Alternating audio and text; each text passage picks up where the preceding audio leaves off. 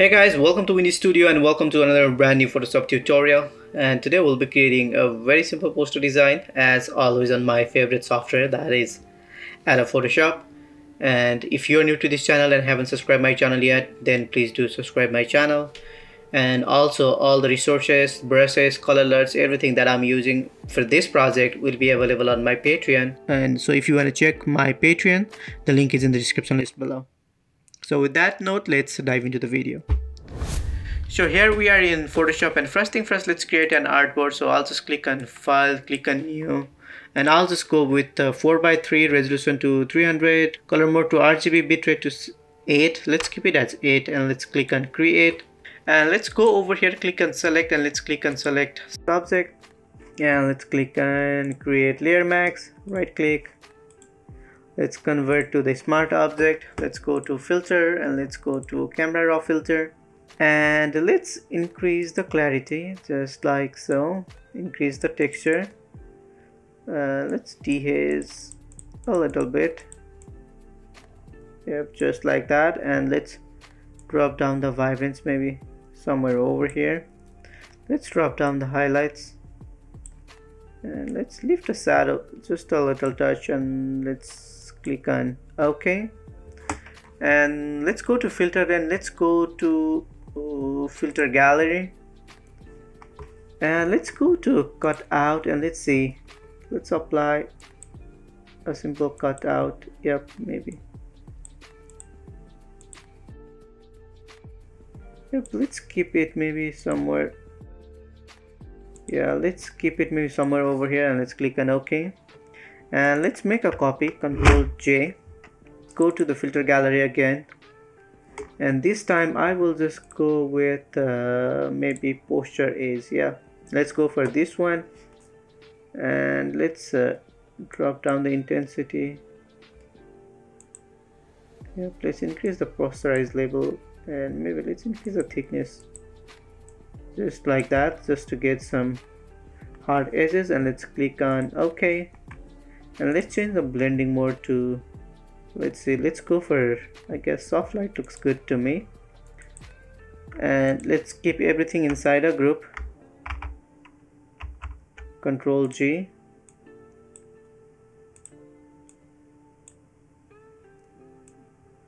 You know what, let's drop down the opacity just a little bit. I think that's too much. Yep, let's keep it like that.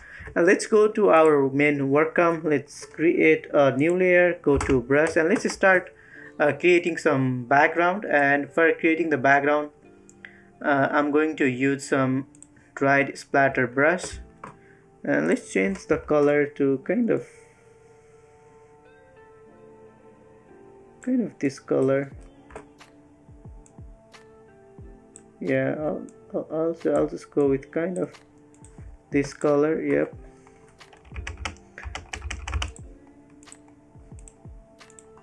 And let's see, let's go for another brush, and let's see, let's go for this one. I'll just create some random pattern.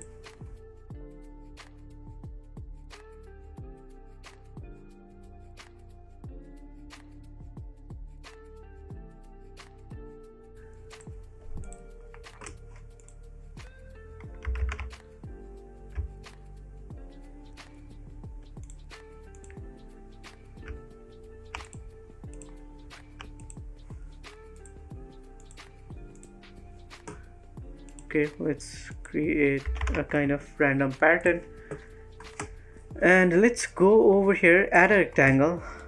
Yep, just like that. Let's make it rounded, and from here let's change the fill to none. Let's change the stroke color to kind of yellow color, and let's change the stroke size a little bigger. Yep, something like that. And let's make one more copy. Yep, and let's keep them together inside a group, Ctrl G, Ctrl G. Let's move it maybe somewhere over here. And then again, let's create a layer max, go to brush, and let's make a color black, and let's erase some of these parts.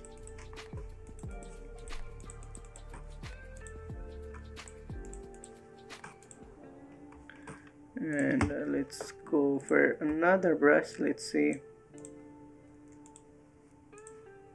Yep, I'll just go with this brush. Let's make it a little smaller. Let's make some changes. Yep, just like so. And then again, let's add some variations. Yep, let's keep it like that. And then now let's drag and drop this image right over here. Control T. Let's make it a little smaller. And let's do some changes right over here. Control T. Let's add a little rotation. Let's make it a little smaller, and let's keep it maybe somewhere over here. Alright, now let's create a layer mask. Go to brush, and let's erase some of these parts. And then let's go for another brush. Yep, let's use this one. Let's erase some of this part. And let's go for another brush. Yep, I'll just go with this one, or maybe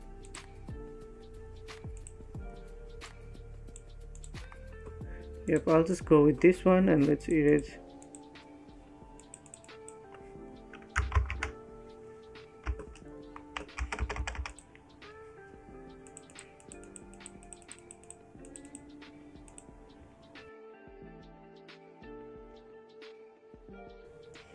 And let's make one more copy. Control J, and let's add a color, hue and saturation right over here. Let's click on create clipping mask, and let's drop down the saturation.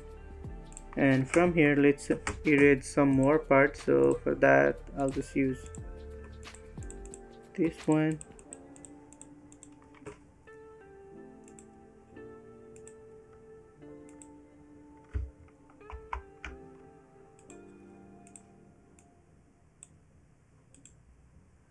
Create clipping mask. So yep, let's keep it just like so. And then now let's create a one more layer on very top. Go to brush, and I'll just go with a default brush. And then let's draw some random lines. Let's change the color to, I'll just make it black, maybe a little smaller.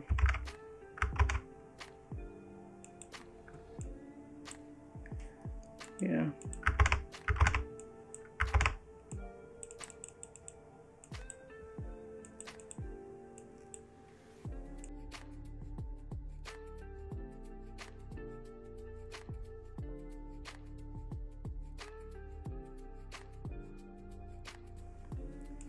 So it's completely up to you, like what kind of look you're looking for.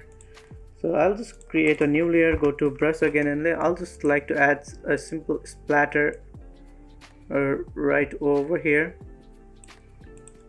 So yep, let's see, I'll just make it white, and then let's drag and drop another image right around here. And let's change the blending mode to multiply. Control T. Let's make it a little bigger, and then let's go over here, add a color lookup, and from here click on load. And I'll just use my moodlet, so select this one, click on load, and let's add a hue and saturation. And from here, let's drop down the hue value to maybe kind of over here.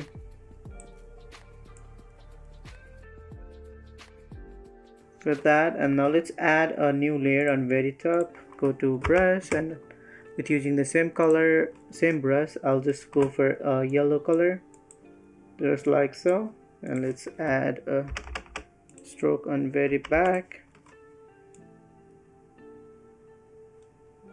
let's keep it right over here, and let's create a one more layer on top, and I'll just go with kind of more warmer red.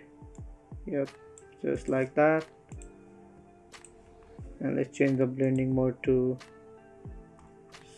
soft light, and let's drop down the opacity just like so. So this is kind of same technique that I applied for this poster. So hope you guys love this tutorial, and see you guys in the next video. Bye bye.